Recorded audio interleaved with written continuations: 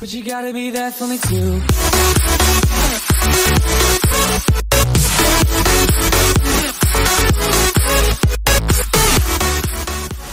Okay, so we're here once again in Site Simulator, and as you can see, I am back in the lava wasteland.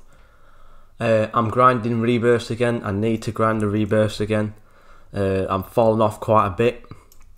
If we come out here to the all-time leaderboards, as you can see now, people are up to 5.2 trillion. And if we scroll all the way down to the bottom of it, people are getting up to 500 billion. So yeah, I've really slacked off with mainly because of the event eggs, the nostalgia eggs basically. So I'm basically back here in the lava wasteland to get my rebirths going again. If we're coming to here, as you can see, I've gotten 261 billion, so I'm like halfway to getting on the leaderboard. But I have actually gotten over a month. I've just actually surpassed a month time played, all time played even. So that is absolutely lovely. But yeah, I'm basically just here rebirthing again. And if we're coming to players, I've gotten my alt account to do the dirty work on the St. Patrick's Day egg. I'm maybe going to try and get another alt account going. It seems though it is a sale right now on the game passes, but I'm not too sure yet.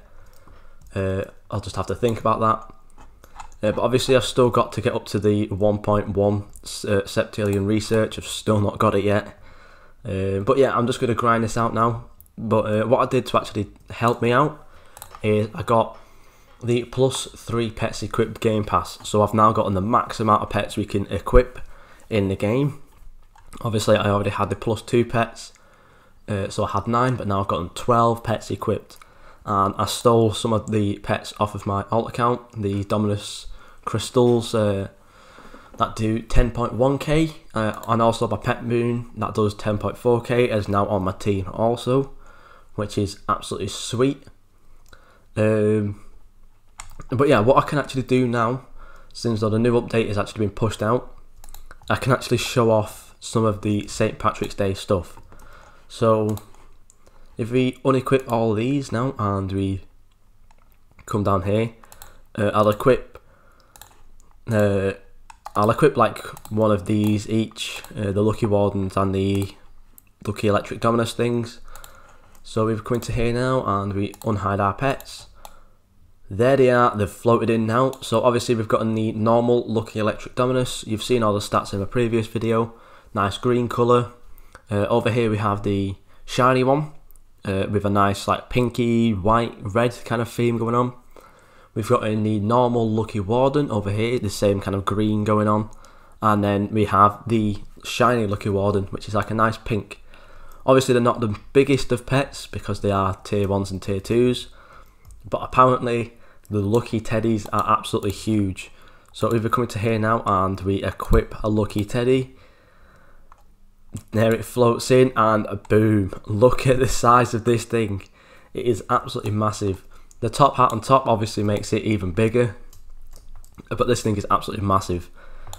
Could have been a secret pet if I get out like a secret pet, like a lucky, a Molten Warlord even, and maybe the 10M Emerald.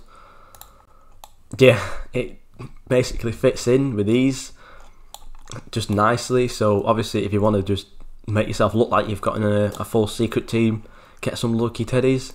They're pretty strong as well. Obviously they do 3k research at level 1, so yeah, so they're absolutely amazing. But what I'm going to do is keep my best team equipped, because I am now grinding for rebirths. Not sure. Well, actually, if they come into here again and it does say 261 billion. So if I get 90, it's something like 93.7 with the ×2 rebirths for some reason. I'll get, off the top of my head, about 258 maybe, something like that. 258, 259. No, 359 even, not 200. 359 billion rebirths. So I'll be nicely on the way again. Obviously because my research is going up a lot quicker now, thanks to the stat boosts, and obviously I'm getting Obviously I've got more pets equipped now, so it makes it a lot easier.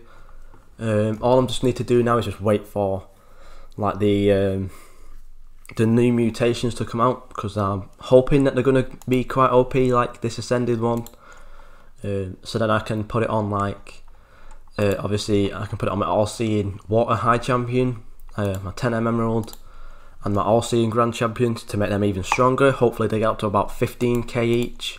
That'll be amazing. Obviously I've gotten some other pets here like the molten guardian and the molten warlords, but I don't think they'll really get much of a boost. Obviously my pet Earth's not on my team anymore, and the frosty guardian that I got traded on the stream is just, stat wise it's not the best, but it's a nice pet to have. I'm not actually sure what it looks like, so what I'm actually going to do is unequip this and equip this. Hopefully it's not going to be overshadowed by anything. If we just unhide the pets, and yeah, it's there. Okay, so it's actually quite a nice looking pet, obviously, if I move out the way of the UI. So it's obviously quite a nice looking pet. Just everything's a nice looking pet. They're all huge. I'm absolutely surrounded now by secret pets. Obviously when I get mutations going, I'm hoping maybe that these will actually get on my team, so that I can actually have a full secret team. I'm not actually sure how many secrets I have altogether. That's 5, 6, 7, 8, 9, 10. I think I only have 10 now. If I just unequip everything and I can just count it properly. 1, 2, 3, 4, 5, 6, 7. Yeah, it's 10. So I have 10 secret pets basically. So obviously I can't have a full team, but obviously if I traded some stuff I could. Tempted to trade my all-seeing water high champion for some 10 emeralds just for stats. Not really obviously much of a trader myself, but yeah, we'll see how it goes. I'm just going to get my rebirths going, and I'll see you all in the next video.